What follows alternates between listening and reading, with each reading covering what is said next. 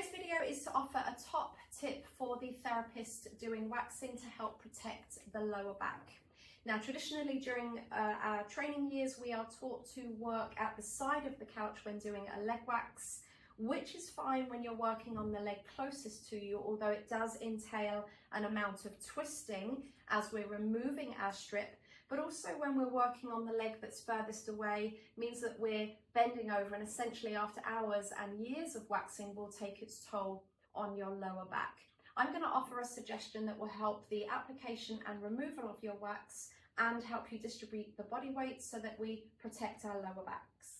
So my top tip is to do your lower leg wax standing at the foot of the couch.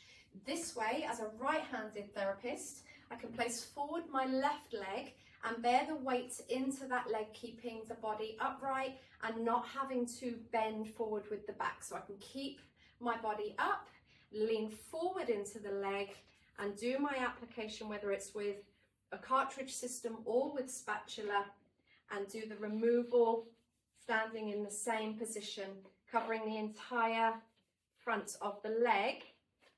And as I'm going onto the other leg, I can change and lean into the right so that I can get that shared distribution between the legs.